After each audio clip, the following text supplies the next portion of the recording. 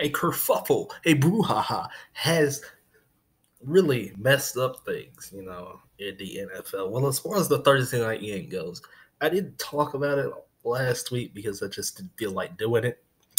But the Browns beat the Steelers. You can't really say much more to it. Mason Rudolph didn't get suspended. He kind of started the whole thing, but you don't do that if you're Myles Garrett. Marquise Pouncey also got suspended. Somebody else also got suspended for the Browns as well. So it doesn't really matter. Um, both the Browns and the Steelers are still in playoff contention, barely hanging on by a thread. Jets, Redskins, doesn't really matter. Jets blow out the Redskins. It's just a sad state of affairs down there in D.C. The Colts beat the Jags. Nick Foles came back. That's about it. The Bills beat the Dolphins, so I guess that Dolphins win streak was all for nothing, huh? Pretty sad. The Cowboys did enough this week. Defense still kind of worries me, but we did enough, and we're in the division lead, so that's all good. That's all good and great. The Ravens, Lamar Jackson just ran all over the Texans. Deshaun Watson and the Texans had no answer. 41-7. Disgusting. I thought this game was going to be close, but it wasn't. Not at all. Another game that should have been the other way around, honestly. The Panthers just get destroyed. What in the world? Where did the Falcons come from? They've won like 3 straight now, or however many games they've won straight now. But they're looking good right now. Maybe we thought the Falcons were dead. They have risen up and are just winning game after game. Could the Falcons be potentially prepping up for something? I don't know. There's a lot of 8-win teams in the NFC right now, so I would bet on it. The Saints, they take care of business. Famous Jameis continues to throw turnovers. The era of Jameis is probably done.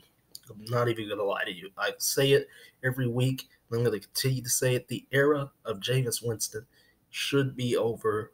Somebody should be, getting ready to take over down there in Tampa. You can't throw 4 interceptions. The Vikings beat the Broncos, and the Broncos had a lead, but the Vikings came back and just took that lead away. Took it away. The 49ers, they beat the Cards. Technically, it was only supposed to be by 4, but then there was a stupid boneheaded play at the end of the game where I think Larry Fitzgerald tried to lateral the ball, and then everybody could, there was a whole bunch of people that tried to recover it, but then it just didn't get recovered until, down at the 4-yard line, and then, boom, it was in the end zone, and then the 49ers won. GBG hasn't looked good. Has not looked very good. Raiders beat the Bengals, it was a really close game for a long while, but the Raiders just pulled it out. Same thing with the Bears and Rams. It was a close game, really rough game to watch. Actually, I didn't watch this game at all, not going to lie to you. But it was actually the least watched Sunday Night Football game in a while, as I read. So, long while. Chiefs beat the Chargers down in Mexico. Rivers threw a lot of interceptions. Lots of them. It was bad. It's bad for Phillip.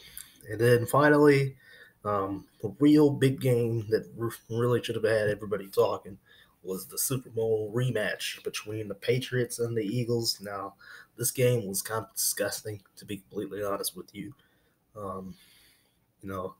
Once the Patriots, got on the board, it was 10-9 at halftime, stuff like that. Once the Patriots got on the board, once they started doing stuff, like the Edelman trick pass, and once the Eagles' offense just looked like trash, it was a wrap. It does not take much to beat the Eagles. All you got to do is stop them a couple times, and boom. Does not take a lot. The fact that the Eagles had, Nelson occasional hands, Aguilar, trying to get a touchdown pass in the end zone that was kind of catchable, but at the same time, not really, he just couldn't come up with it. You hate to see it. You hate to see it. But that's a good one for us, for them boys, baby. We're in the division lead. Yes, sir. So that's all good. So that's going to do it for week number 11. That's the recap. That's it. Not a lot really kind of wowed me this week. It was just another week of the NFL. It's any given Sunday around these parts. So you never know who could win. The Bengals are still firmly, they don't have any wins. They firmly don't have any wins. So the Bears, Rams still looks like trash. The Patriots, when they play hard. They play really, really hard. You know, and you got to feel for quarterbacks like Philip Rivers and Jameis Winston throwing way too many interceptions. That's going to do it. That's all I've got. I'll take care. Let's get ready for week 12, baby.